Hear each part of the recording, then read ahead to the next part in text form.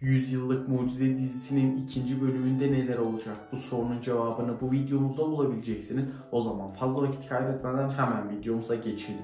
Videomuza geçmeden önce diziyi severek izleyenler like butonuna basın, sayımızı görelim arkadaşlar. Yüz Yıllık Mucize ilgi çekici hikayesiyle ekranlara gelmeye devam ediyor. İlk bölümü geçen hafta Perşembe günü yayınlanan dizinin başrollerinde Birkan Sokullu ve Ebru Şahin yer alıyor. Sıra dışı hikayesiyle dikkat çeken dizi seyirciyle Perşembe akşamları Star TV ekranlarında buluşacak.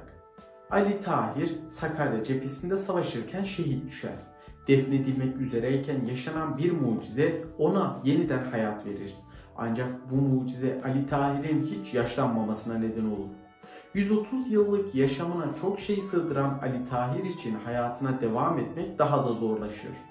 Ali Tahir'in son ismiyle Kemal'in sırrını bilen tek kişi ise çocukluğundan beri tanıdığı Turgut olmuştur. Asıl mesleği avukatlık olan ama yazmaya heves duyan ve ilk romanını yazmak için uğraşan Harika ise halası Süreyya tarafından büyütülmüştür. Halaları, kardeşi ve kuzenleriyle birlikte 8 kadın aynı evde yaşamaktadır. Evden romanını yazmak için ayrılan Harika'nın hiç ummadığı anda yolu Kemal'le kesişir. Harika'nın iyi bir hikaye bulmaya, Kemal'in de yükünden kurtulup hikayesini anlatmaya ihtiyacı vardır.